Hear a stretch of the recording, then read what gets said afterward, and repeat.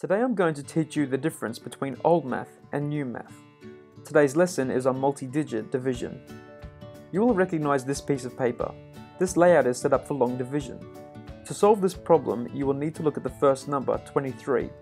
23 does not go into 4, so you need to go into the next number, which makes 48. You will need to work out how many times 23 can go into 48. A multiplication problem can tell you that 23 goes into 48 twice, so you put a 2 above the 8. You use the number 46, which is actually 460, so you place a 46 here. Now you subtract 46 from 48, which gives you 2. Now you need to see how many times 23 goes into 2. Of course it won't, so you bring the 7 down to make 27. Sometimes you add this arrow to make sure that your working out is clear. Now you need to work out how many times 23 goes into 27. 23 goes into 27 once, so you write a 1 above the 7. You use 23, so you write a 23 under the 27 and use subtraction to get the answer 4. 23 does not go into 4, so we write 4 as a remainder.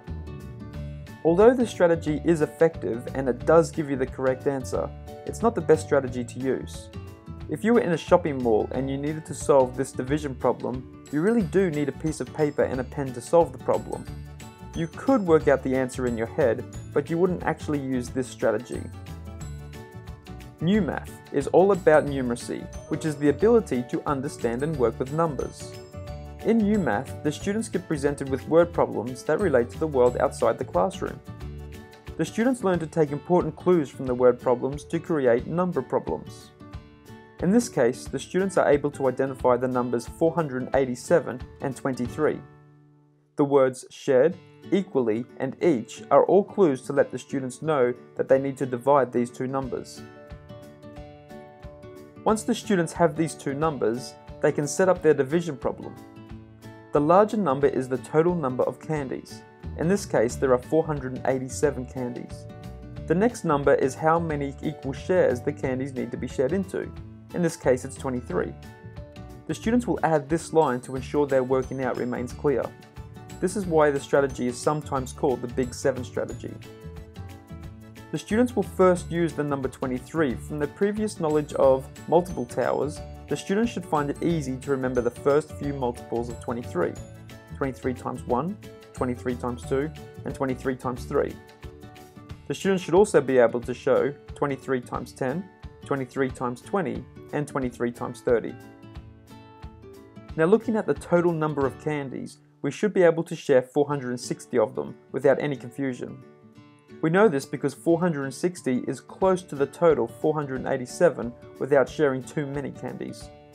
So the students share 460 candies all at once. We know from our multiple tower that 23 goes into 460 20 times.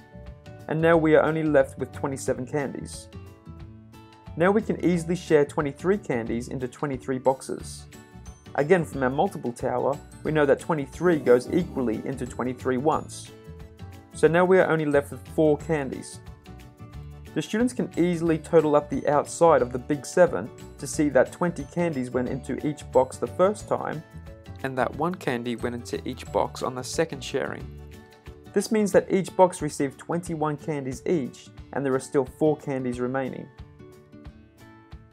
Once the students learn these strategies, they will no longer need a pen and paper while solving the problems in the shopping mall.